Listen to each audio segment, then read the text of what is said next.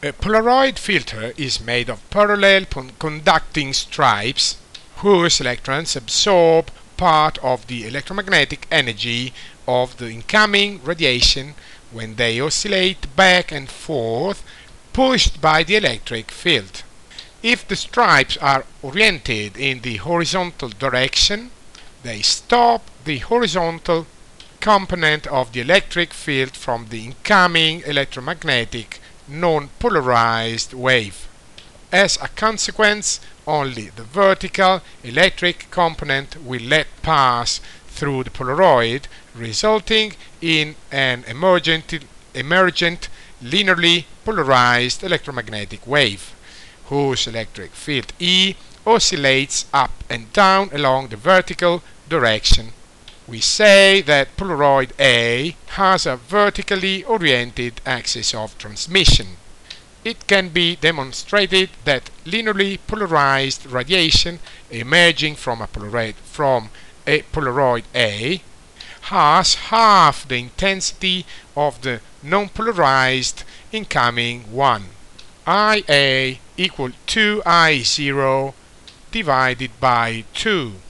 That is 1/2 I0.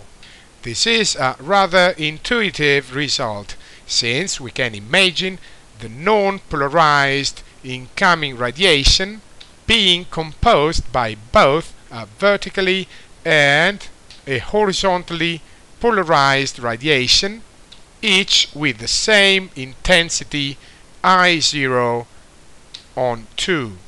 Now consider a second Polaroid B intercepting the linearly polarized radiation which emerges from Polaroid A.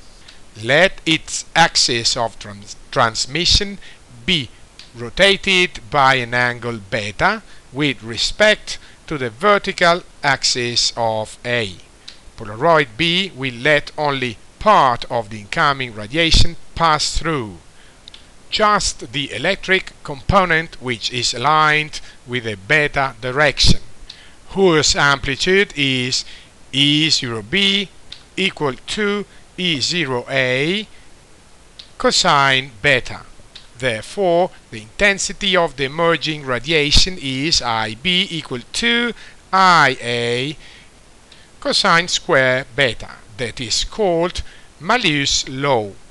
This law quantifies the reduction in radiation intensity due to a Polaroid.